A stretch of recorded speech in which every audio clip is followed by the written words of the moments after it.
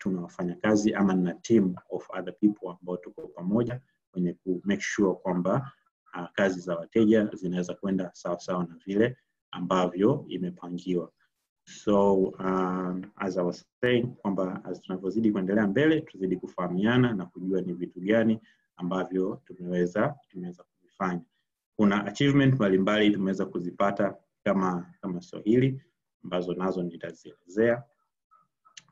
Ila moja kwa moja tutaenda kwenye topic ya leo kwa sababu muda wenyewe sio mrefu, kwamba tunakwenda kujifunza jinsi ya kutumia mtandao either kuanzisha au kukuza biashara au vyote, kwamba jinsi gani ninaweza kutumia mtandao ya kijamii ama online ama internet kuweza kuanza biashara.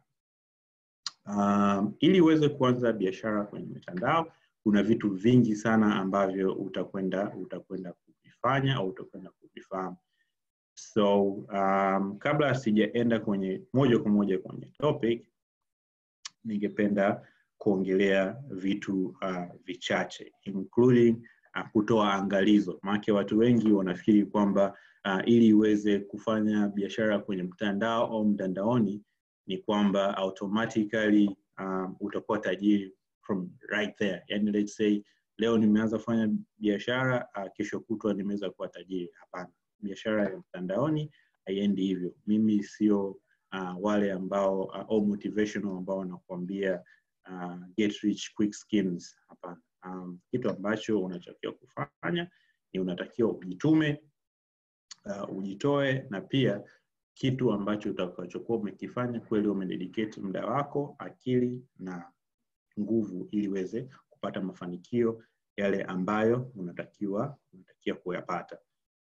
Na wale wote ambao wameweza kujoin meeting yetu ya leo na wakasikiliza mpaka mwisho, kuna baadhi ya vitu ambao tutaenda kuwapatia, ikiwemo kuna ebook ambayo ninamalizia kuiandika. Nitakuelezea jinsi gani ya kuweza kuipata ili na wewe pia uweze kujifunza vitu vile vitatu kuhusiana na kuanzisha ama kuendeleza biashara yako kupitia mitandao ama online kama digital platform na kadhalika. Vision kubwa ambayo tunayo sisi kama Swahili ama mimi kama Gilsant ni kuweza kuwasaidia vijana wenzangu ambao wengi kama tunavyojua sasa hivi kuna matatizo makubwa especially kwenye ajira na kadhalika, lakini mimi nimeweza kuona kuna opportunity nyingi zinaweza zikapatikana huko kwenye mitandao ama online, ambapo watu wanaweza kujiajiri bila kutegemea kuajiriwa sehemu nyingine yoyote. Kwa hiyo bigger vision ambayo ninayo ama tunayo sisi kama Swahili Digital ni kwamba mpaka ikifikia mwaka 2022 at least tumeweza kuwasaidia vijana wenzetu 100,000 kuweza kupata kitu cha kufanya au cha kuingizia kipato. Natumaini mpaka hapo tuko pamoja na mmeweza kunisikia maki na tumesikia mpaka hapo, sio? Great. Tuko pamoja? Ndio, tuko pamoja. Alright. Nikafikiri labda nimewaacha. Vizuri. Sasa kwa sababu ni masomo ni mengi ambayo nitakwenda kujifunza au ni vitu vingi, ningependa kuanza meeting hii ya leo ama kuanza session hii ya leo kwa kutumia mifano ama kwa kutumia case study. Sasa sijui kwa Kiswahili case study mnaita nini, lakini ni case study ambayo nimefanya. Hii ni biashara ambayo mimi mwenyewe binafsi nilifanya na toka mwanzo mpaka mwisho. Kwa nitaielezea hii case study. Kwa naomba kama una kalamu, una karatasi, huu ndio muda wenyewe kutafuta kalamu na karatasi, utanote kila kitu ambacho nikiweza kufanya, vitu gani ambavyo utaenda kujifunza. Kwa hii case study ni kama hadithi, at the same time ni mafunzo. Kwa kuna vitu mbalimbali ambavyo utaenda kujifunza kwenye hii case study ambayo nitaenda kuitoa kwa siku ya leo. Pia kwa watu ambao wameweza kujiunga kwa siku hii au kwenye meeting hii,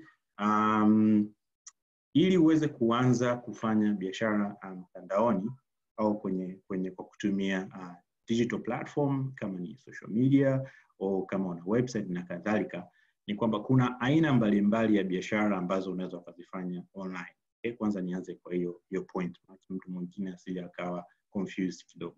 Kuna aina nyingi za biashara ambazo unaweza kuzifanya online, na kila moja ina njia zake, na kila moja unaweza ukatumia hizi njia ambazo nimeweza kuzielezea kwa sasa. Kwa hizi njia nilizoelezea kwa sasa, ninaweza kaa nimelenga aina moja tu ya biashara, lakini humo kuna mafunzo ambayo unaweza kuapply kwenye biashara yako nyingine. Kwa mfano nikisema aina za biashara ambazo unaweza kufanya, kwa mfano hapa ninaweza nikaongelea biashara ya kawaida hii, buy stuff and selling stuff online, lakini same time kuna watu ambao wanataka kufanya their personal branding. Labda mimi ni consultant, nataka nijitangaze mtandaoni, nitafanya nini? Ama kuna mtu mwingine ana kitabu, anataka kuandika kitabu, anataka kuuza kitabu chake online, atafanya nini? Kuna mwingine anataka kufanya dropshipping, kuna mtu ana course, kuna vitu vingi sana ambavyo unaweza ukavifanya mtandaoni. Kuna print on demand, kuna mtu ana duka kabisa, kuna mtu anataka kuwa social media manager labda. Kwa hiyo same concept ambazo nitaenda kuzielezea unaweza ukaziapply, lakini ukitaka more detail nitatoa maelezo ya jinsi gani ya kuweza kujifunza au kuongeza vitu vingine, especially kwenye kitu ambacho nataka kufanya. Kwa hiyo nitaenda kwenye mfano ambao nilisema nitaenda kuelezea leo, ama ni jinsi gani niliweza kuanzisha biashara ambayo biashara hiyo niliweza nilianzisha bila mtaji wowote. Nilikuwa sina mtaji wowote, na nilifanya hivyo sio kama sikuwa na mtaji kwa wakati huo. Nilitaka kufanya experiment kwamba kuona naweza nikaanza biashara bila kuwa na mtaji na ikaweza kufanikiwa. Yes, that is one of the experiment ambayo nimeifanya, ambayo nikaona kwa kutumia experiment hiyo mtu mwingine anaweza kutumia hiyo case study kuweza kuapply kwenye kitu kingine. Kwa kuna kitu ambacho nilichosema nitaelezea, possibly maybe kuna vitu vingine nitakuwa nimevisahau kwa sababu nimeifanya ni muda mrefu. Kwa tutakuwa tunakumbushana hapa na pale au nikikumbuka vizuri. Napenda kurudia tena kitu cha nilichokiongea pale mwanzoni, kwamba haya ambayo naelezea kwa sasa hivi sio get rich scheme, sio kwamba unatajirika ghafla ndani ya siku kadhaa au ndani ya wiki, mwezi ghafla. Hapana. Kitu ambacho ninaweza kuelezea ni kwamba imenichukua muda kuweza kujifunza na kuweza kufika hapo. Mpaka sasa naweza nikapata faida zaidi ya milioni 1 na kadhalika kwenye biashara hiyo. Nimejifunza vitu vingi kwenye hiyo biashara, na pia mimi natumaini baada ya masomo haya, baada ya case study hii, wewe haitakuchukua muda mrefu, kwa sababu makosa mengi unayofanya mimi tayari nayafahamu. Kwa hiyo nitashare pamoja na nyinyi ambao wewe pia, ili kuweza kufanya kitu ambacho nimekifanya uweze kufanikiwa na wewe isiweze kuchukua muda mrefu kuliko huo ambao mimi nilipitia. Kingine ambacho mimi nakiongezea hapo au kitu cha kuzingatia ni kwamba sikufundishi ili uweze kupata hela nyingi, siwe tajiri leo. Hapana. Au kuwa na pesa nyingi mpaka ushindwe kuziweka. Kitu ambacho nitaenda kuelezea au case study ni kwamba kwa mtu ambaye anahitaji pesa, at least aweze kulipia vitu mbalimbali, uweze kula, kulipa kodi na mahitaji yako mengine, unaweza kuyafanya kupitia mfano huu ambao nimeenda kuelezea. Okay? Na pia unaweza ukasave.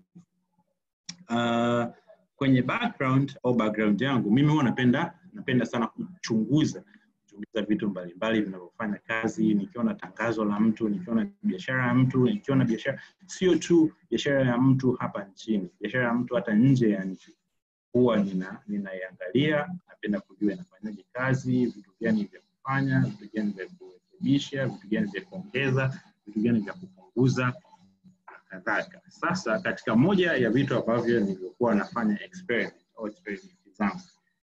experiment zangu nimeweza kuzifanya sio tu sasa hivi au mwaka huu au mwaka jana. Kama nilivyoelezea kwamba mimi nimeanza kufanya hizi mambo za social media marketing saizi na miaka 8. Kwa hiyo ina experiment nyingi sana nimeweza kuzifanya katikati. Kwa hiyo mwaka 2018 nilianzisha biashara mbalimbali mtandaoni. Yaani hata nafikiri zinaweza zinafika biashara 20 na kadhalika ambazo niliweza kuzianzisha. Lakini katika hizo biashara ambazo nilienda kuzianzisha, nitaelezea biashara moja. Okay? Biashara nyingine, sio biashara zote ambazo nilianzisha zilifanikiwa. Maana kuna mtu anaweza kusema, Gil, kwa kila kitu tuanzisha kilifanikiwa, kwa nini mpaka sasa unafanya kazi? Hapana. Na baadhi nilifanya zilifanikiwa, kuna baadhi nilifanya zilifeli.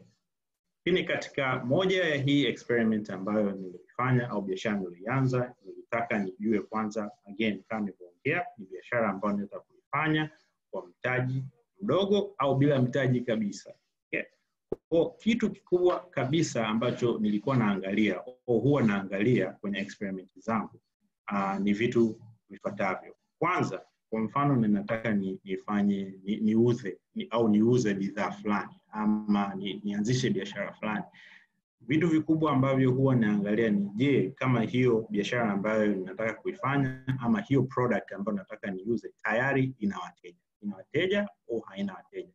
Na kitu ambacho ningependa kutoa ushauri, usifanye kitu tu random kwa sababu rafiki yako amefanya, jamaa yako amefanya na kadhalika. Nitakwenda kuelezea jinsi gani ya kuweza kujua bidhaa ambayo nataka kuiuza au biashara nataka kuianza ina wateja au haina wateja. Okay?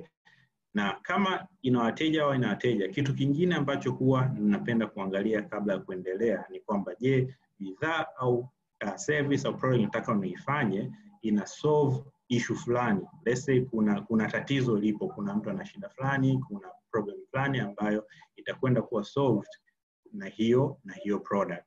Ama kitu cha mwisho ambacho huwa naangalia ni kitu gani kwa wakati huo kina trend. Okay? Maybe sasa hivi kwa sababu watu wote tunaelewa kuna janga la corona. Okay? Kwenye janga la corona ni bidhaa gani ambayo inaweza ikawa inahitajika kwa kipindi hichi? Nafikiri kila mtu anaelewa ni bidhaa gani ambazo zinaweza zikawa zinahitajika kwa wakati huu wa corona. Kwa ni bidhaa hizo ndizo ambazo mimi nilikuwa nafanya. Au product experiment yangu nilikuwa naifanya. Kwa sababu nilikuwa spendi kupoteza muda kufanya kitu ambacho hakitanisaidia chochote wala hakitaniingizia hela yoyote. Okay? Kwa mfano nikitaka kuuza hiyo tena bidhaa, kitu kingine ambacho nataka kuiuza, nataka nifahamu kwamba je, bidhaa hii ama huduma hizi nataka kuziuza ni maalum kwa kikundi fulani ama nitamuuzia mtu yoyote, kwa sababu kuna bidhaa ziko specifically kwa kundi fulani la watu na kuna bidhaa ambayo unaiuza kwa mtu mwingine yoyote. Okay? Nafikiri hapo kidogo nitatoa clarification mbele, lakini kikubwa ni mfano nikitoa labda soda au juice au maji. Maji ni bidhaa ambayo mtu yoyote anaweza kununua, au nguo. Nafikiri ni mtu yoyote anaweza kununua. Lakini kuna nguo za aina fulani.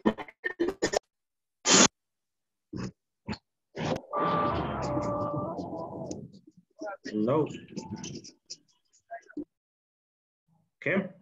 So baada ya hapo pia ni kitu kingine ambacho ninaangalia, je, bidhaa hiyo ambayo ninataka kuiuza ni mimi naitengeneza au ni wapi nitaweza kuinunua na nitanunua kwa bei gani na nani nitamuuzia na nitamtumia njia gani kuweza kumuuzia huyo mtu ambaye nataka kumuuzia. Okay?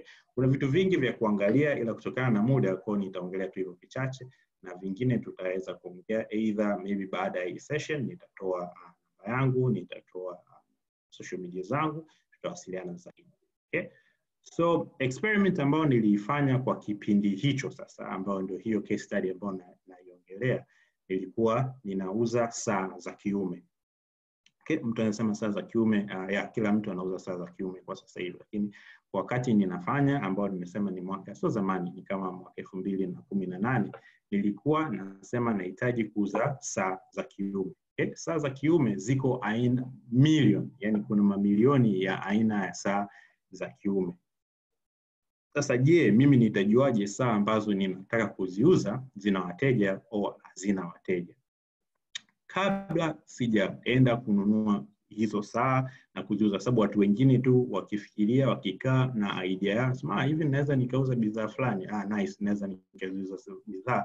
Mtu anakurupuka, anaenda zake labda Kariakoo, anaenda China, ananunua mzigo, analeta, siku moja siku mbili hamna wateja ananunua. Mimi sikufanya hivyo, ama hivyo sishauri uweze kuanza biashara hivyo. Kwanza inabidi ufanye research. Fanya research ya kujua je, product ambayo nataka kuiuza inauzika au haiuziki. Kwa kitu cha kwanza ambacho nilikifanya kwenye product research ya hizo saa za kiume, nilitembelea kurasa kama 3 ambazo zinauza saa. Ziko Instagram, kurasa zinazouza saa hapa Tanzania, na nikawa natembelea, naangalia post, naangalia comments, naangalia vitu mbalimbali, especially nilikuwa naangalia comments, naangalia pia na number of likes kwa kila saa inayouzwa. Kwa kila nikipitia zile saa au zile post ambazo ziko kwa wale wauzaji, nikawa naangalia zile ambazo zinafanya nini, zina engagement kubwa, post ambayo ina comments nyingi, post ambayo ina like nyingi, na note pembeni.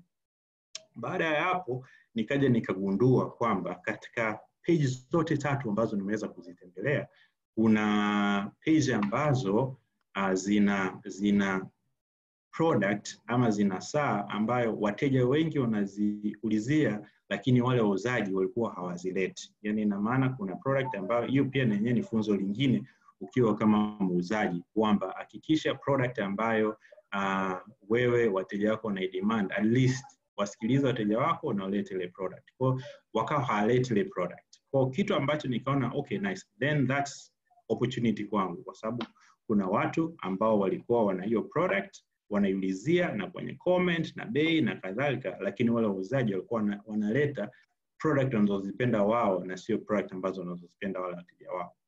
Kwa mimi nilichokifanya, nikaangalia, note ni aina gani hicho kitu ambacho inachohitajika au aina hiyo ya product ambayo inauzika. Nikamaliza hapo, nikaingia mzigoni kwamba sehemu gani ambapo nitaweza kuipata hiyo product ambayo ninaipata. Nika-search kwanza kabisa, nikaingia kwenye mitandao mbalimbali, including kuna watu wengi wanaifahamu AliExpress. Nikaingia AliExpress, nikaikuta ile saa inauzwa bei gani. Kwa nilipoingia AliExpress ilinishangaza sana kutokana na bei ambayo nilikuta ile saa inauzwa, kwa sababu yule muuzaji alikuwa anauza 50,000 zile saa, lakini ukiangalia AliExpress walikuwa wanauza zile saa ni kama 10,000 hivi, kama sikosei 10,000, 12,000.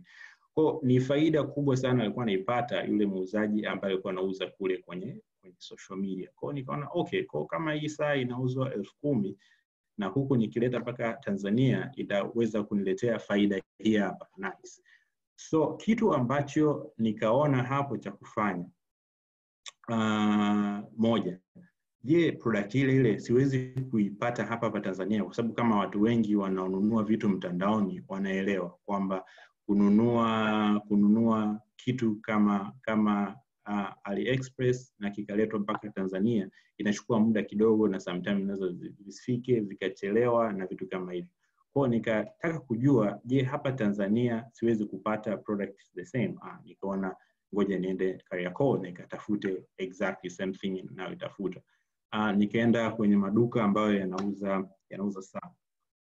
Nikaja nikapata exact saa ambayo ile ilikuwa inafanya nini, inauzwa kule kwenye social media, na bei ilikuwa ni cheaper kabisa. Yani kama nikinunua hapa Tanzania faida ilikuwa ni nusu kwa nusu. Let's say nikinunua hapa Tanzania nilikuwa naweza kununua kwa shilingi 25,000 na kuiuza kwa shilingi 50,000. Kwa nilikuwa ni nusu kwa nusu, nikanapata faida ya zile saa. Kwa nikaanshajua ni wapi sehemu ambapo ninaweza kununua zile saa na ni wapi ninaweza kuziuzia. Okay? So baada ya kujua sasa wapi bidhaa zangu naweza kuzipata, kwa nikapiga mahesabu yangu pale kwamba okay, kwa nikiziuza kadhaa ni shilingi ngapi, faida yangu nitaipataje, na nitaziuzaje, na nitazifanyia promotion vipi. Sawa. So kabla sijaenda kununua, again remember, mpaka hapo sijatumia hela yoyote kununua ile product. Nimefanya research, nimetembea, nimeenda Kariakoo, labda tuseme nauli ya kwenda hadi Kariakoo kuangalia sehemu gani nitakapoweza kuzinunua zile saa, nikarudi nyumbani nikiwa na majibu yangu ya kutosha. Kwa hiyo mpaka hapo tayari nishajua bidhaa nitatoa wapi na ni bei gani na ni shilingi ngapi na ni ngapi naweza ngaziuza ili ziweze kuletea kipato changu. Okay? Baada ya kufanya hivyo, ya pili sasa kwamba nitafute ile hela ama capital ili niweze kununua zile product ili niweze kuziuza. Bado nikawa najiuliza kwamba kabla sija invest hela zangu, ili inabidi niweze kujua kwamba kweli nikinunua hii product ina wateja au haina. Kwa kitu cha kwanza ambacho nilichokifanya kabla ya kuinvest hela zangu kwenye hiyo product, nilienda online tena Google nikasearch picha nzuri kabisa za exactly same watch, saa zile ambazo nataka kuuza. Remember, naomba maki watu wengine ili waweze kuelewa, labda ulichelewa kuingia kwenye meeting na kadhalika. Wale wauzaji wa saa walikuwa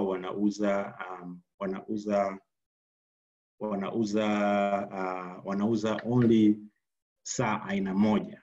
Okay? Lakini aina moja, aina mbalimbali. Mimi ambaye nilienda nikachunguza, nikagundua kati ya saa zake 100 anazouza ni saa aina fulani tu ndio ina wateja wake. Kwa mimi sikuwa nahitaji kuuza saa aina nyingine. Nilikuwa nahitaji kuuza product moja tu, aina moja tu ya saa, sio aina 10, aina 20. Kwa hata kama nilipoenda Kariakoo nilitafuta aina ile ya saa. Kwa masomo mengine ni kwamba ile huduma ama bidhaa ambazo unahitaji kuuza, huhitaji kuwa na bidhaa 100, 200 au 20 ili uweze kufanikiwa kwenye biashara zako. Unaweza ukauza bidhaa aina moja tu, na hiyo ikaweza kusaidia au kukutoa kwenye biashara zako na mafanikio yako mbalimbali.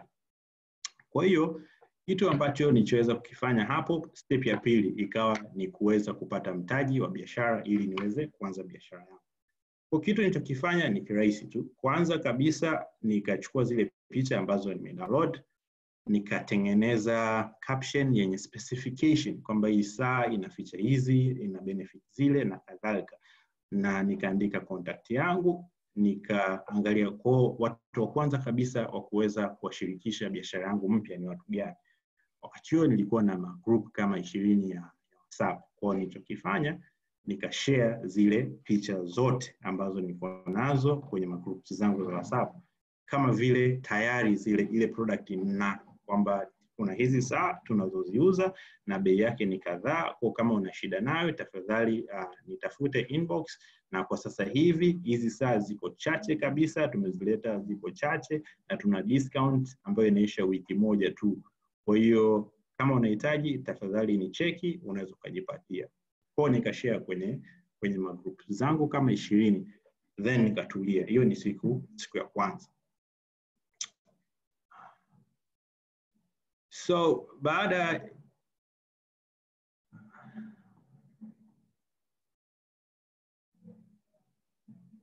Yes. Hello?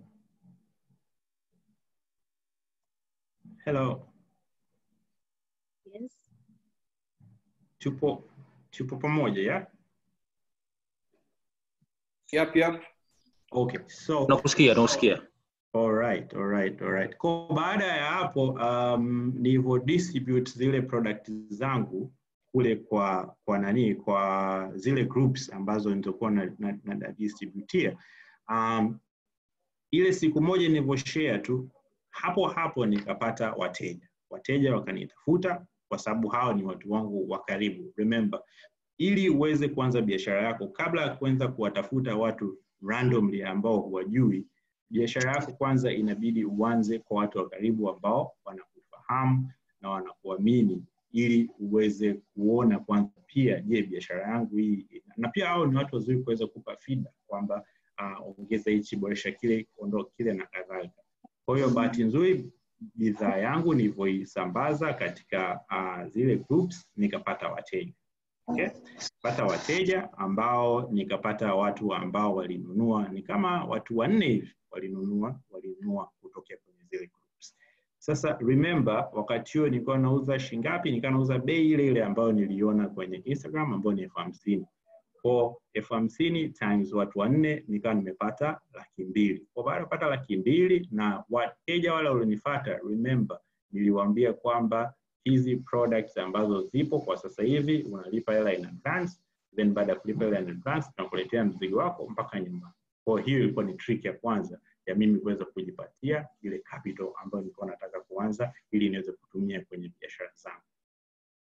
Then nikapata ile 200,000. Baada ya kupata 200,000 nikachukua 100,000 nikaenda Kariakoo nikanunua zile product 4 ambazo zilizonunuliwa nilizotaka kuwauzia wale watu, na uzuri walitoa even hela ya kuwatumia. Yaani I think watu wengi tunatumia delivery services, kwa tunaelewa mtu akinunua product automatically kwamba atatakiwa au atahitajika kulipia delivery fee. Kwa kulipia delivery fee zikawa pelekwa kwa wale wateja wangu, kwa nikawa automatically nimepata tayari faida kama $100,000.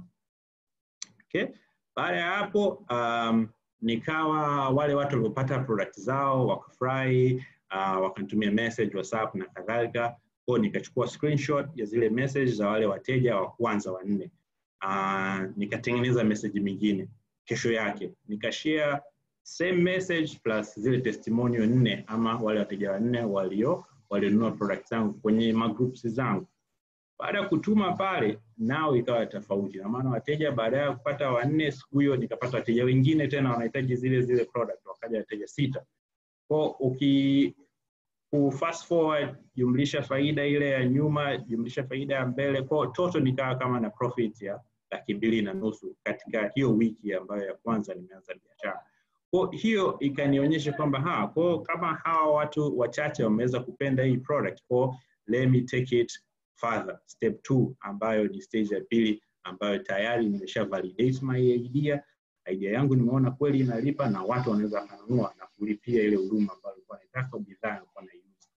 Kwa hiyo nikasema sasa inabidi niweze kujitangaza zaidi na wala nisitegemee hizi groups za watu ambao wananijua tu au watu ambao wananifahamu.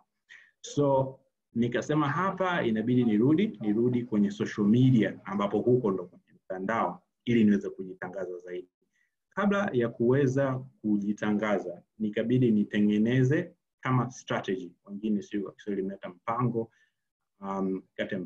strategy. Nikatengeneza strategy ndogo ya mimi kuweza kutangaza ile biashara yangu. Kwa hiyo ni kitu muhimu, sio kwamba kwa sababu una huduma au una bidhaa kwa hiyo utaichukua tu utaenda kupost kwenye social media kama watu wengi wanavyofanya. Hapana, lazima ujipange, uwe na mpango, ni post za aina gani utaziweka na umewalenga wateja ni wa aina gani, watu wako ambao unataka wanunue hizo product au service yako ni watu wa kitu gani. Mtu akiingia kwenye page yako aweze kujifunza nini, ni posti zipi ambazo utaweza kuzishare, kwa sababu watu wengi tunaona kama mtu anaweka kama ninauza viatu, kwa kila siku atakutia viatu ambao sisi watu wa social media au wateja wengi kusema kweli hawapendi kuwa na kila siku tu unamtangazia tu unamwekea tu post. Lazima kuwe kuna variety ya post kwenye page yako. Leo umeweka kweli product yako, kesho umeelezea benefit, kesho kutwa umewekea testimonial fulani kwamba labda faida ya kitu fulani, huyu ni mteja alinunua huduma yetu, msikiliza ameongea kitu gani, kesho kutwa umeweka tip fulani, facts fulani. Kwa ni post kuanzia Jumatatu mpaka Jumapili kuna post tofauti. Kwa hizo post tofauti ni kwamba wewe mwenyewe unatakiwa ujitengenezee kalenda, utengeneze zile post, hakikisha ni unaweza kutumia hata siku moja kuzitengeneza zote. Caption nzuri ambayo inaeleweka. Caption, nikisema caption ni yale maneno unaweka chini ya post yako ambayo yatakwenda kumvutia yule mteja na aweza ka take action, maybe kununua, maybe kucheck inbox, maybe kulike, comment au kushare. Kwa kuna vitu vingi hapo utakwenda kujifunza, especially sisi tuna course yetu ambayo ya mtu kuweza kujifunza jinsi gani ya kutumia social media kwenye biashara zake na aweza kupata mafanikio. Kwa sababu ya muda, again nitagusia tu vitu vichache. Ukihitaji kujua zaidi baadaye nitashare tu wapi unaweza kunipata, nitakupa vitu vingi na details zaidi kuhusiana na hichi kitu. So baada ya hapo kitu ambacho nilichokiangalia ni kitu gani ambacho kitaweza kunitofautisha kati yangu mimi na competitor wangu, na mteja akiweza kuja akanunua bidhaa yangu ataifikishaje, itamfikiaje yeye na ataweza kuitumia vipi. Okay?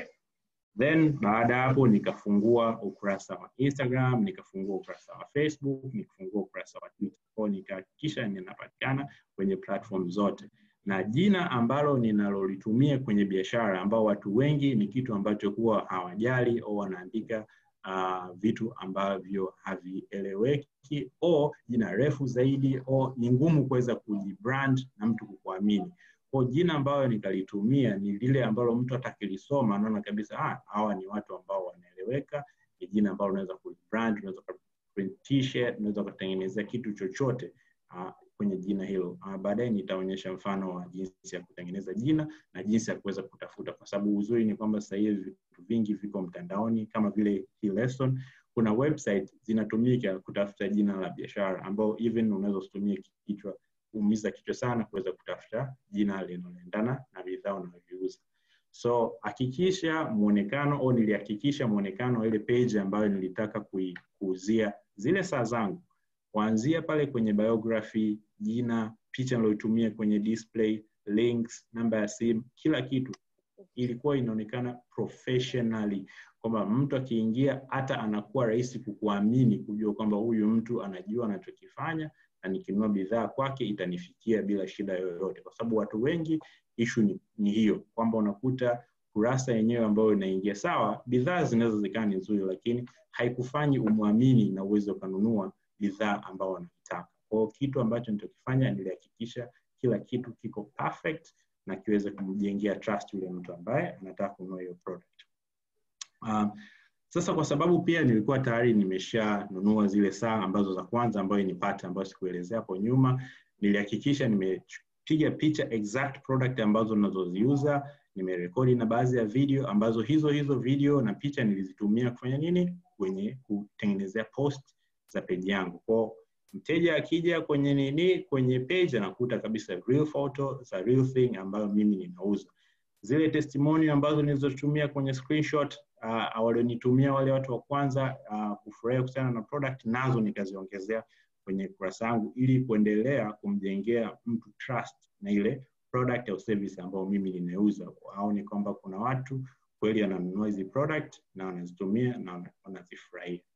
Okay? So kikawaida, as we all know, kwamba ukianza biashara yoyote, ukifungua page yoyote ya Instagram, automatically unakuwa huna followers wote. Let's say unaanza na followers 0. Kwa hiyo pia ni challenge nyingine ambayo nimeona wafanya biashara wengi wanaipata kwenye jinsi ya kukuza zile kurasa zao. Sasa mimi sikutaka kutoka mwanzoni maka watu wengine inabidi ulipie sijui matangazo na kadhalika ili kuweza kuikuza hiyo biashara yako. Hapana, mimi nilikuwa nina malengo yangu kwamba katika bidhaa ambazo ninazoziuza sio lazima niwe na followers milioni 10 au milioni 1 au 200, kwa sababu watu wengi wanaamini labda nikiwa na followers wengi kwenye page yangu ni sawa na wateja wengi, ambayo hiyo kitu naweza pia nikaikataa. Kwa sababu kuna watu wengine kweli ana followers 100,000 lakini hauzi kitu chochote kwenye page yake. Kuna mtu ana followers 300 lakini hela ambazo anazoziingiza ni zaidi ya wewe mtu ambaye una page ya milioni 1. Kwa kitu ambacho unatakiwa uangalie kwanza, wale follower ambao wako kwenye page yako wapo kwenye ile page kutokana na bidhaa au huduma unayoitoa, na pia ni loyal kiasi gani kwenye product zako au service unayoitoa mpaka kuweza kununua ile kitu ambacho unachokifanya. Mfano, let's say una followers 500 ambao loyal to your product, watu ambao wananunua bidhaa zako, na bidhaa moja let's say unaiuza au unapata faida 20,000. Kwa wale watu 500 tu ambao wapo kwenye page yako, kila mwezi mtu mmoja tu akinunua product moja kwenye page yako tayari una milioni 1 kila mwezi. Kwa hiyo kitu cha kuangalia ndio hicho, kwamba followers ambao uko nao, kuna watu wananunua followers, kuna watu wana just follow tu page random ili tu page zao ziweze kuwa na followers wengi. Hiyo haitakusaidia chochote kwenye biashara yako. Wewe unahitaji watu ambao wana follow page yako na wanapenda kile kitu unachokiuza, hata kama wako 40, lakini wale 40 waweze kuwa ni wateja wa product ambao wanaiuza. Hicho ni key au major key ambacho kipo. So utafanyaje ili kuweza kuwapata hao watu? Kuna njia nyingi ambazo unaweza kuzifanya, lakini mimi nitaelezea chache kabisa kwa siku ya leo kutokana na muda ambao nimepewa. Lisali moja kwenye kuelezea hii session. So kwanza kabisa nilichokuwa nafanya, kumbuka mimi nilikuwa nauza saa, na saa nilizokuwa naziuza kuna baadhi ya wale competitor wangu 3 au wale watu ambao walianza tayari na wenyewe wanauza saa. Kwa kitu cha kwanza ambacho nilichokuwa nafanya mwanzoni kabisa, kabla ya kufanya kitu chochote, page yangu bado mpya, inaenda kwenye zile page 3 za wale competitor wangu. Tayari kuna watu wamezifollow zile page. Kwa mimi nilikuwa na wafollow kila siku, nilikuwa na limit yangu kwamba kila siku na follow kama watu 100 kutoka kwa wale competitor wangu. Na hiyo trick ya kila siku kufollow watu 100 leo nimefollow page 100 kesho nimefollow page 100 nimefollow page inayofuata. Kwa ilikuwa tu kwanza sio nina follow mtu kwanza, na pia napitia baadhi ya picha zake alizoziposti yule mtu kama 2 au 3 ina like. Kwa hiyo pia ilikuwa inamjengea yule mtu attention kwamba huyu mtu gani kan follow na pia amelike picha zangu. Kwa inamletea curiosity kuja kuangalia kwamba hem ngoja niende nikaangalia huyu mtu alifollow ni mtu gani na anafanya kitu gani. Na ukikumbuka hapo nyuma ni kwamba tayari nilikuwa page yangu ina post na post ambazo nilizoziweka zilikuwa zinavutia. Yaani sio tu najaza tu matangazo kwenye page. Kwa mtu yoyote ambaye alikuwa akija kuangalia na kumbuka yule mtu nimemtoa kwenye page ya saa. Kwa ina maana akirudi kwenye page yangu akakuta kwamba even I have better, I provide real value kwake. Kwa ilikuwa ni rahisi kupata follow backs. Kwa hiyo naweza nikasema average ya kila page 100 nilizokuwa ninazifollow kwa siku nilikuwa napata kati ya watu 20 mpaka 60 yani ambao wananifollow pia. Kwa ina maana hiyo ikawa polepole ninaenda siku zingine nilikuwa nafika hata watu 80 wananifollow katika watu 100 ambao nimefollow kwa siku. Kwa hiyo kwanza inabidi uelewe again kama mwanzo nilivyoanza kufanya biashara kwenye mtandao sio tu kuamka asubuhi kuweka post zako za biashara then unaendelea na kazi zako zingine. Hapana. Kuna a lot of other activity unatakiwa kuzifanya siku baada ya siku ili kuweza kuikuza ile biashara yako, kuikuza page yako na kuifanya engagement iweze kuwepo, watu waweze kujua ni product gani unauza na vitu gani unafanya na watu waweze kufanya nini? Kununua. So baada ya kufanya hii activity nyingine ambayo nilikuwa naifanya wakati huo ni kwamba again nikiona natembelea, mimi nilikuwa natembelea tu competitor wangu, naangalia, nasoma comment, nikikuta kwenye comment kuna mtu ameulizia labda product kidogo kwa mbali inaendana na ile nayouza mimi na mteja katajia bei mbaya. Kwa mimi nilikuwa namfuata DM na mconvince kwamba okay, so sisi tuna product kama hiyo. I don't know kama that's allowed, lakini wakati huo nafanya kazi kwa nampa na discount na muonyesha na product automatically kuna wateja ambao walikuwa na wapata. Kwa to fast forward that kwa njia hiyo ndani ya mwezi mmoja nikawa na ilikuwa page haina watu wote. Kwa ndani ya mwezi mmoja nikawa na kama followers 1500. Okay, kama 1500 kwenye page ambayo ni mpya ndio sana. Na hao remember watu 1500 lakini baadhi yao pia kuna watu walikuwa wananunua product kwenye page hiyo ambao mimi nilikuwa nimeanza nayo.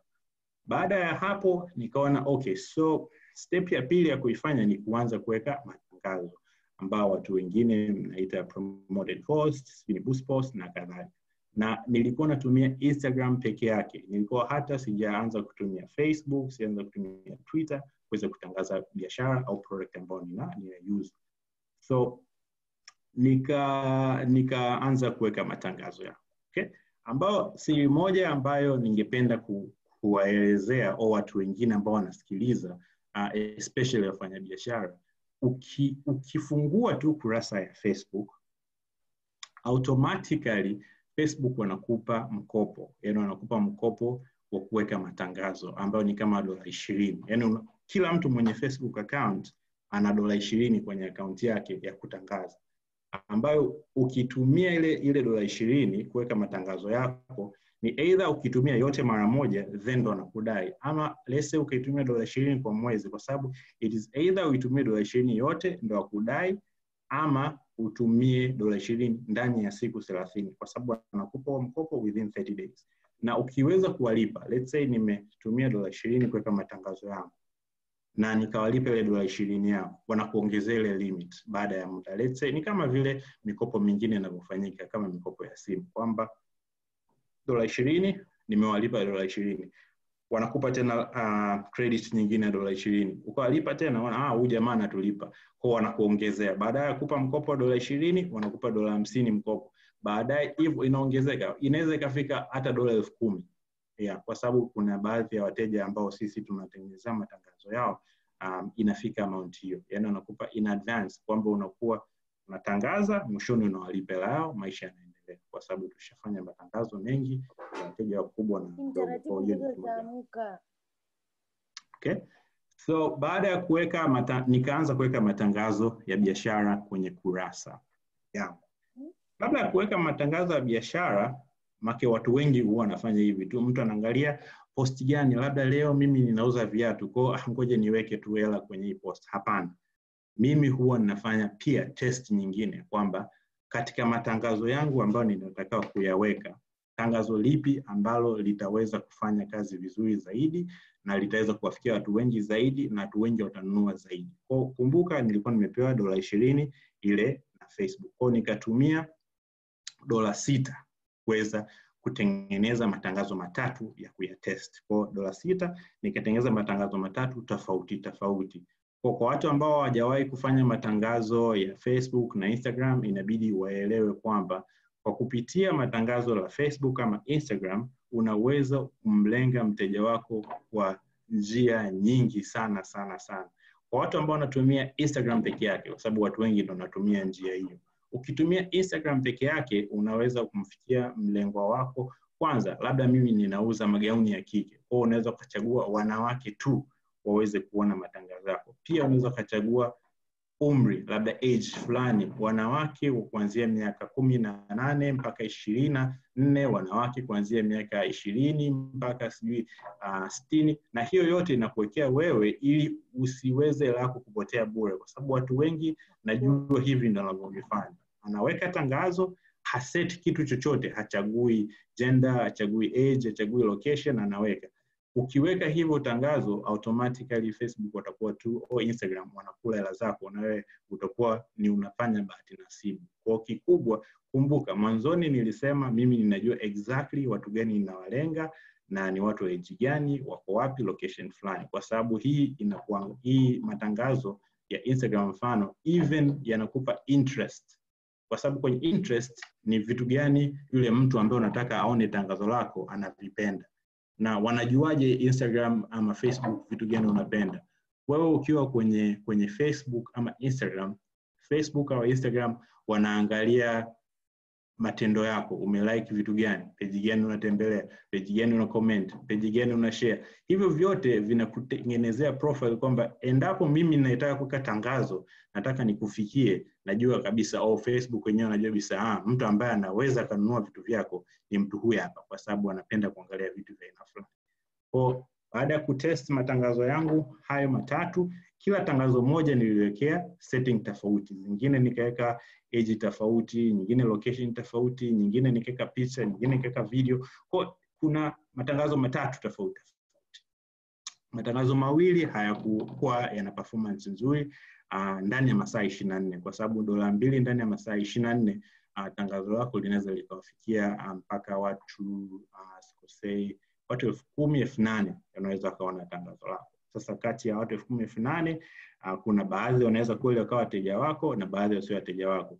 Kuna vitu vingi unaweza ukaviset pia kwamba mtu akiona tangazo langu afanye nini, follow page yangu, au huyo mtu click link impeleke kwenye WhatsApp yangu, au huyo mtu aende kwenye website yangu na kadhalika. Kuna vitu kama hivyo, especially nimesema watu wengi ambao wanatumia matangazo ya Instagram. Lakini kwa watu ambao wanatumia Facebook kujitangaza, sisi kuna kitu kinaitwa Instagram Ads Manager. Okay? Instagram Ads Manager ni very powerful. Yani humo kuna vitu vingi sana ambao watu wanatumia Instagram peke yake wanavikosa.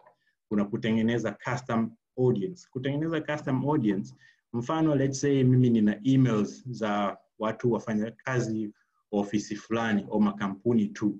Ninaweza nikatumia zile email nikazi-upload na nikatengeneza tangazo. Wale watu tu ambao wanafanya kazi kwenye makampuni hayo ambao nimeweka email, tangazo langu liweze kuwafikia. Unaweza ukatengeneza kitu kinaitwa look alike audience. Let's say umeweka tangazo lako na kuna watu ambao wame-like, wame-comment, kuna watu wamekuja wamekuuliza na kadhalika. So unaweza ukatumia hiyo insight kuweza kulenga kwamba okay, nataka tangazo langu liweze kuwafikia watu ambao wanafanana tabia kama watu hao walio like au comment kwenye post hii. That thing is a little bit technical na inachukua muda kidogo. Kwa kuna a long tutorial ambayo inaelezea vitu vyote na kuna kitabu ambacho kinaelezea vitu vyote. Tunazo ebook pia kwa watu ambao wangependa kujua, na watu ambao wanataka kujua zaidi mwishoni nitatoa details jinsi gani ya kuweza kupata haya masomo zaidi. To summarize, tangazo yangu matatu, moja lilifanya kazi, moja lilifanya kazi, lilofanya kazi iliyofikia tu mpaka 10,000 na likaletea wateja. To cut story short, mpaka namaliza tangazo lile kwa masaa 24, nikawa nimepata wateja wapya 22, nikawa nimepata followers wapya kama 300 na kitu, na kati wale wao wateja wapya 22 waliouzia product yangu, nikauzia product zangu kama wateja 7. Kwa ina maana siku tu ya kwanza nimeweka post yangu nikata nishauza kwa watu 7. Kwa lile tangazo lilikuwa lina perform vizuri. Nilichokifanya ni nini? Badala ya kuweka $2 kwa siku, nikaongezea budget ikawa $5 kwa siku. Kwa humu pia ningependa watu especially wanaotangaza matangazo mtandaoni waweze kujifunza, yani waweze kujua jinsi gani ya kutengeneza budget, kwa sababu wakati mwingine usipokuwa na budget nzuri automatically utakuwa unakula hasara, kwa sababu wakati mwingine unakuta unatoa hela na upate faida yoyote. Hiyo nao ni issue. So you need to know how to do your budget, na jinsi gani kutengeneza budget pia maelekezo ya kufanya hivyo. Okay? Sasa wakati huo naweka matangazo.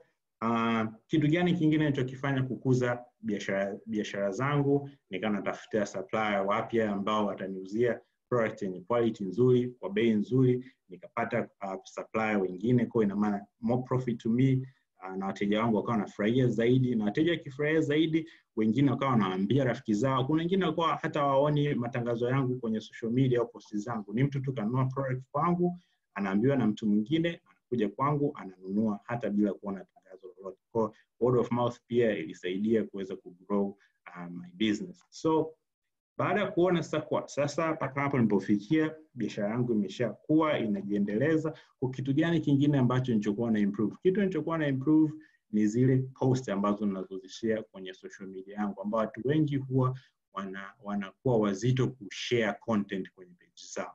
Okay? Instagram bwana, kitu kimoja walichonacho sasa hivi, kuna kitu kinaitwa social media algorithm, ama specifically to Instagram wanahitaji mtu uwe consistent. Let's say kama nina post kila siku post 2, saa 4 asubuhi, saa 8 mchana, they need that. Every day you need to share content ziweze kuwepo, na sio tu content mbaya, no. Kuna vitu viwili unaangalia pia, quality ya hiyo content unaoishare. Quality ya content inaonyeshwa vipi? Kwa sababu kuna watu wengine huwa wanashangaa. Kwa leo nitaongelea tip nyingine. Ukishare kitu au ukipost kitu chochote kwenye social media yako, hata kama una watu 50,000, let's say kuna watu 50,000 wamekufollow kwenye page yako, ama una watu 1,000 wamekufollow kwenye page yako, ukishare ile post haionyeshi kwa watu wote. Yani ile post yako ukiipandisha tu, ndani ya lisali moja Instagram wanaionyesha ile post yako kwa watu kama 5% tu ya watu wako wote. Let's say kama una watu 10,000, maybe watu 1,000 wanaweza kawa wameiona ile post. Sasa katika wale watu 1,000 wasipo comment post yako haitafikia watu wako wengine wowote. Kwa hiyo ni kama vile itafichwa.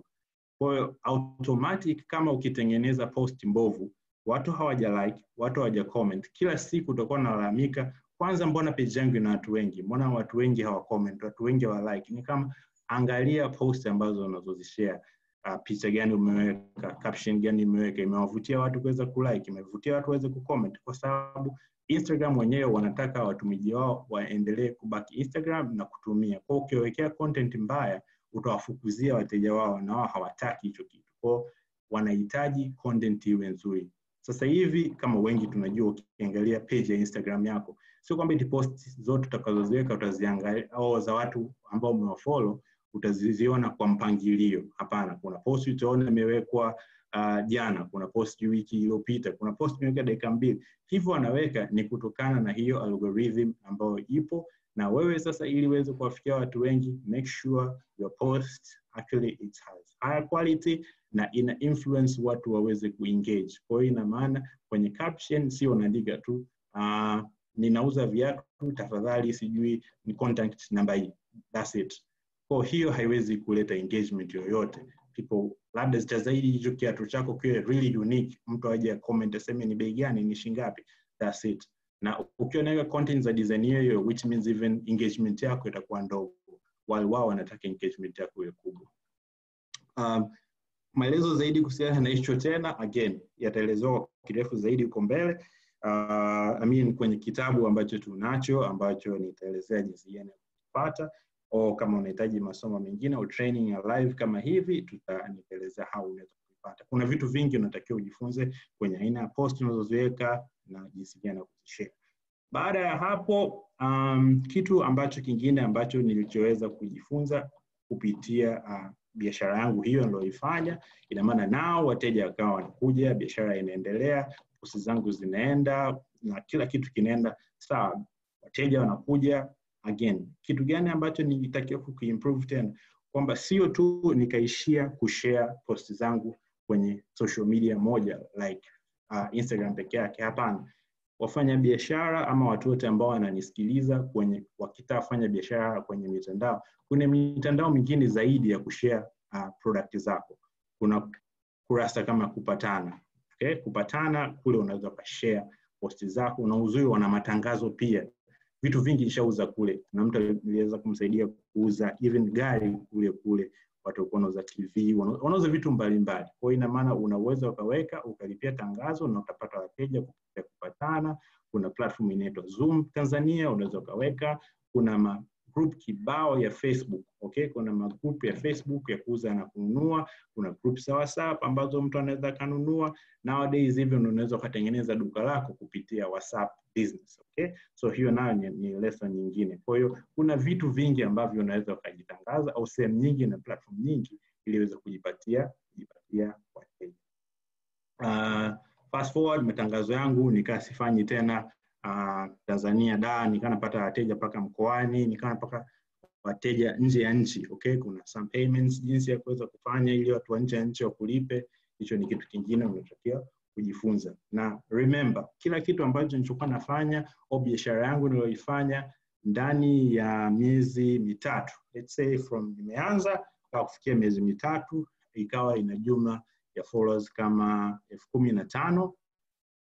Faida mwezi wa kwanza nilipata total, kwa sababu sikuwa natumia nguvu nyingi sana, kama 650,000. Kwenda mwezi wa pili ikawa kama 1,300,000 na kitu.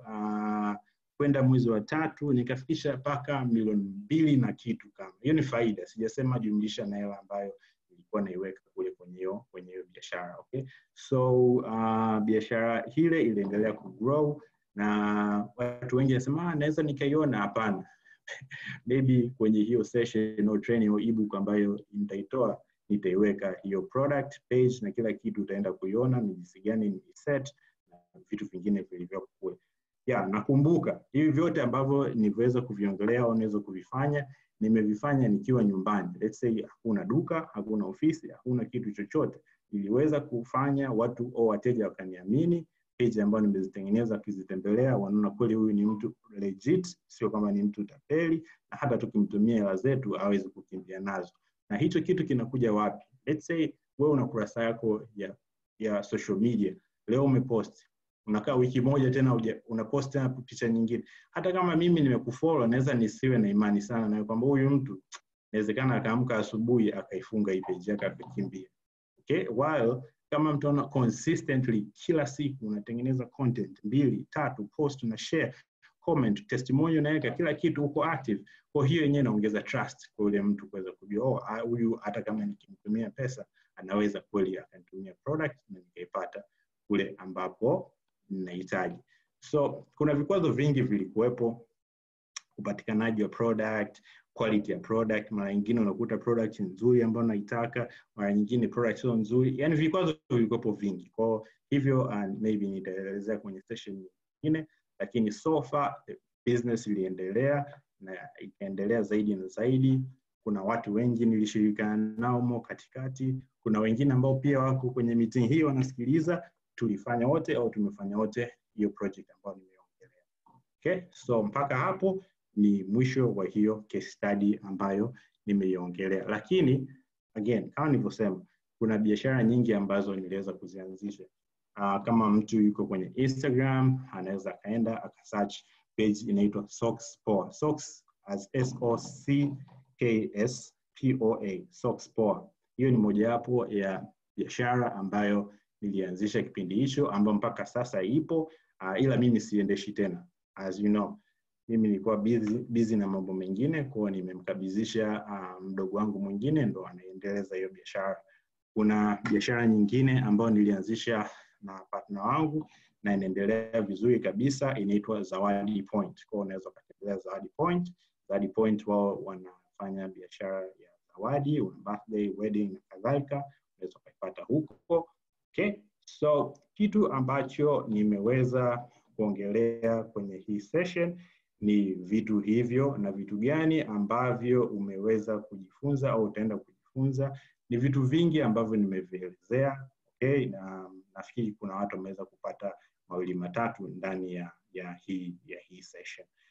Kwa mtu ambaye anataka, let's say, summary ya hii kitu, moja ni jinsi ya kutafuta product ambayo unataka kuiuza au biashara. Hiyo product inaweza kuwa ni huduma au service ambayo unataka kuianza, na jinsi gani ya kujua wateja gani wanahitaji hiyo product. Kuna aina nyingi ya kufanya idea validation ambazo sijazielezea zote leo, lakini kuna aina hata 10 ya jinsi ya kujua kwamba idea yangu ya biashara, je, inauzika au hauziki, nitaitest vipi, nitapataje, product nitanunua wapi, vyote. Kwa vitu ambavyo umeweza kujifunza, ninafikiri kuna vitu vingi umeweza kuvinote na vitu vingi ambavyo umeweza kulearn kutokana na hiyo case study. Okay? Kutokana na muda na uhakika mpaka sasa mtu ambaye anaangalia muda atakuwa ananiangalia, ili uweze kupata more information kuhusiana na hichi nilichokiongelea. Okay? Kuna vitu vingine zaidi, jinsi maybe ya kutengeneza brand yako, jinsi ya kutengeneza jina la biashara, kutengeneza platform zako, kuweza kutangaza sehemu nyingine mbalimbali. Kuna vitu vingi vya kuweza kujifunza. Okay? Maybe this is about time. Naweza pia nikashare okay, sorry. Nafikiri admin anipatie option ya kushare screen. Kama kuna mtu ana kalamu na karatasi, anaweza akaandika namba yangu ya simu ambayo unaweza kunitumia kwenye WhatsApp, na ukinitumia WhatsApp niweze kukupa more details ya jinsi ya kuweza kusolve issue zako mbalimbali, especially kwenye biashara yako. Next time kukiwa kuna session kama hii, nitaelezea vingi zaidi, especially kwenye upande wa social media, kukuza biashara yako, kuongeza watu wako, jinsi gani kutengeneza caption, jinsi gani kutengeneza post, vitu gani unatakiwa utumie. Kuna a lot of other tools ambazo sijaziongelea leo, inabidi uwe nazo. Kuna ways, kuna tricks mbalimbali za weza kusaidia biashara aina yoyote kuweza kuifanya. Okay? Kwa watu wote ambao wanahitaji kupata those stuff au vitu gani ambavyo utaweza kujifunza au kuweza kuvipata, unaweza kunitafuta kwenye namba yangu ifuatayo. Hiyo namba utanitumia tu WhatsApp, nitakujibu haraka iwezekanavyo. Kwa unaweza kaandika 0753 000 731. Kwa ni 0753 000-731.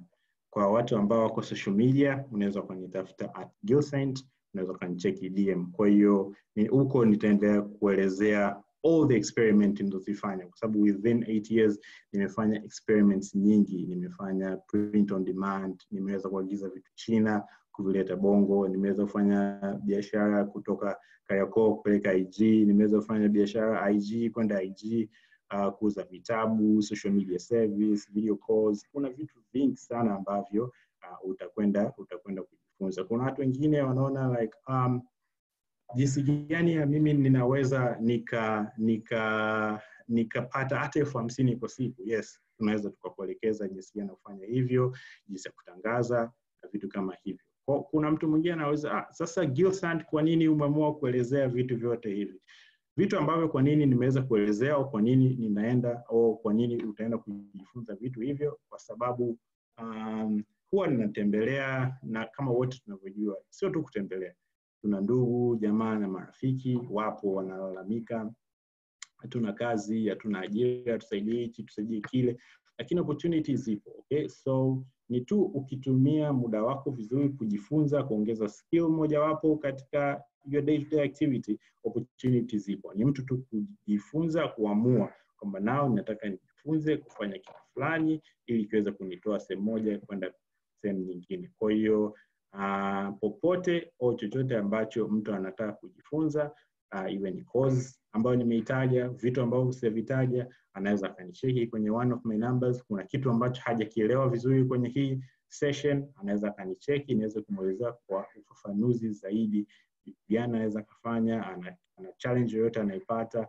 Maana kuna wengine tayari wameshaanza biashara, labda ni product gani abadilishe. Kuna wengine labda wanapata matatizo kwenye kuweka matangazo yao na vitu kama hivyo. So there is so many things naweza nikakupa, nikakuelekeza na wewe uweze kufanikiwa kwenye biashara yako. Nafikiri mpaka hapo tunaweza tukaa mwisho wa hii case study. Kama kuna swali, nafikiri maybe it's about time kama admin ataruhusu maswali.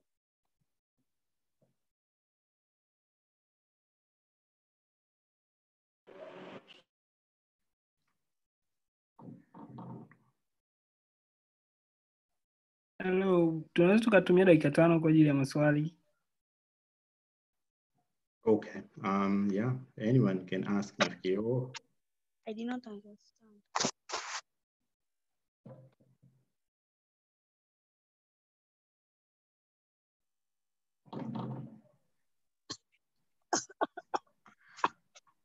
I did not understand.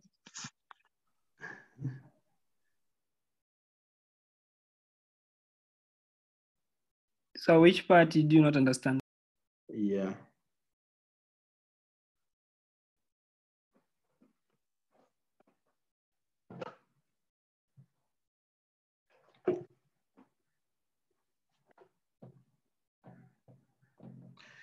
Okay, maybe people can put on the chat or something. Like, you know, maybe there's some people are getting challenges kwenye kuuliza.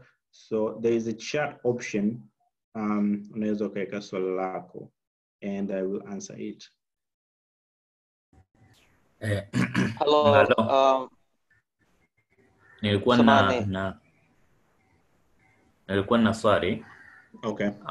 Ambalo mfano kuna zile product tuseme unaziona nje ya nchi.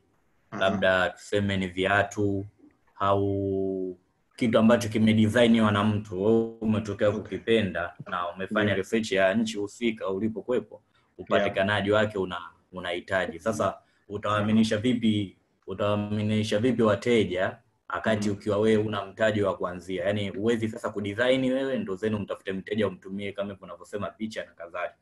Utafanyaje ili wateja waweze kuamini hiyo product yako kabla ya wewe kuwekeza hela? Yaani kama ulivyofanya mfano ulienda madukani ukapiga picha the same product then ukawatumia watu. Sasa kama mtu hana uwezekano wa kupata hiyo product dukani, inakuwaje? Okay. Nafikiri hiyo point ulimiss kidogo. Nilisema product nyingi hizi ambazo unataka kuziuza nyingi zipo online. Ukiingia Google kuna picha Nike unataka kuuza, ukienda page ya Nike yenyewe kuna picha. Kwa hiyo ina maana sio lazima uende dukani. You can Google that image, you can save it, na you can use exactly same image kuweza kushare kwenye groups zako na same. Yeah, so necessary uende dukani. Yeah. Asante. Thanks. Hello. Hello. Samani, mimi naitwa Baraka. Karibu Baraka. Asante. Na swali kuhusu platforms au social media account hizi products ambazo ziko mitandaoni. Umeelezea nyingi kidogo, umeelezea kuna kwa mfano Instagram, Facebook na kadhalika. Sasa swali langu lilikuwa kwa kijana ambaye au mtu yeyote ambaye hajawahi kutumia mtandao kabisa au hajawahi kutumia platform yoyote, and this is the first time anataka kujiboresha kibiashara, kutumia mtandao au hizi platforms. Unafikiri ni ipi bora kati ya zote kwa kuanzia ili aweze kujiboresha na ambayo wewe kwenye experience zako labda umetumia zote, lakini ipi ni bora kati ya zote ambazo ni best zaidi kujianzisha? Instagram au Facebook, hizo mbili.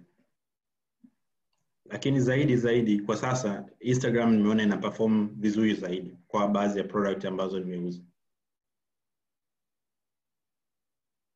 Okay, so you think Instagram in engage more Yeah. zaidi kwenye kujiunga na wateja zaidi ya Facebook? Yeah, tena even kwa quality ya wateja, kwa sababu kuna issue nyingine tena ya quality ya wateja. Yani nimeshafanya biashara Facebook na nimefanya biashara Instagram, lakini I don't know why, ila maybe baada ya kufanya some research naweza nikaja baadaye na majibu sahihi. Lakini wateja wengi unakuta wengi wa Facebook atakuuliza maswali, atakuuliza hichi, lakini wengi ambao wako Instagram wananunua. Yani wengi wananunua kuliko wateja wangu walioko Facebook. Sio kwamba wateja wote wa Facebook wananunua, lakini ninaona napata wateja zaidi kwenye Instagram kuliko wa Facebook. Okay, na swali. Okay. Ya kwa upande wangu mimi naitwa Oscar, nafanya real estate. Nina application ambayo naenda kuintroduce soon. Okay, kwa kila content ambayo utakuwa una post Instagram ni lazima uandike caption, au kwa content ambayo inakupa haiko clear, mfano labda let's say leo ni Juma Karim labda kampuni fulani wish au Eid Mubarak na vitu kama hivyo. Hiyo content ipo clear, kuna lazima kuandika caption chini hivyo. Okay. Yes, ni lazima. Kila content ambayo unaishare, kumbuka niliongelea swala zima la engagement. Lazima watu wa like, wa comment au wa share. So kama ile post umeandika tu Juma Karim, lakini mimi naweza nikiona Juma Karim, okay, ninaenda kwenye post zangu zingine.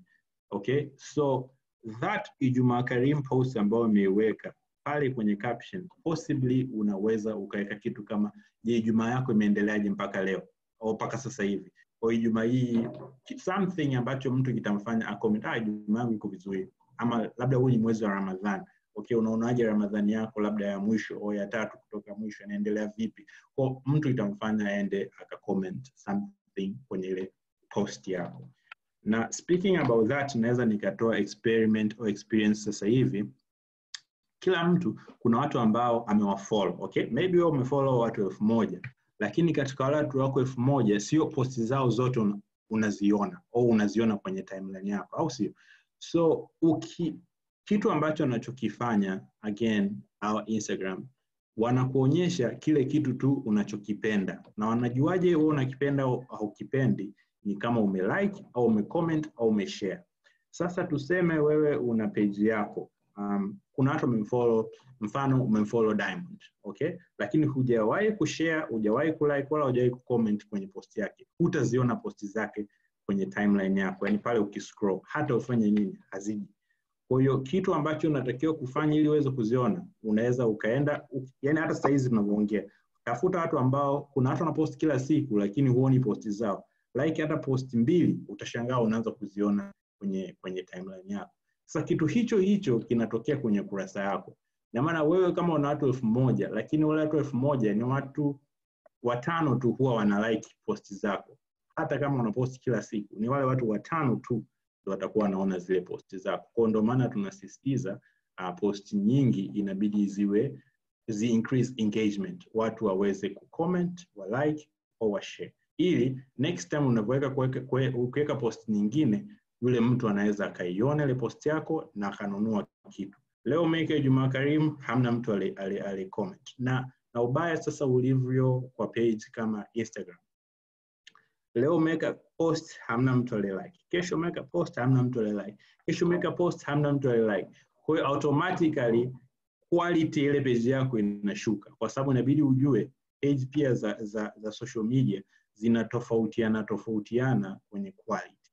Quality kivipi? Page ambayo ina engagement kubwa yenyewe itaonyeshwa kwa watu wengi zaidi. Page ambayo haina engagement yoyote itachimbiwa huko pasipojulikana. Kwa hiyo utashangaa post ninafanya nini lakini sipati watu wanakuja kwenye page yangu. Kwa again, kama nilivyosema, kuna vitu vingi vya kufanya ili uweze kuincrease hiyo engagement yako. So for that case, kwenye namba yangu unaweza ukanitafuta nikakuelezea zaidi jinsi ya kufanya. Asante. Asante sana. Asanteni sana, tumefikia mwisho kwa leo na mwalimu ametoa mawasiliano yake, kwa we can reach him out. Naweza nikawa na swali la mwisho. For further discussions. Asanteni sana. Gosh. Hello.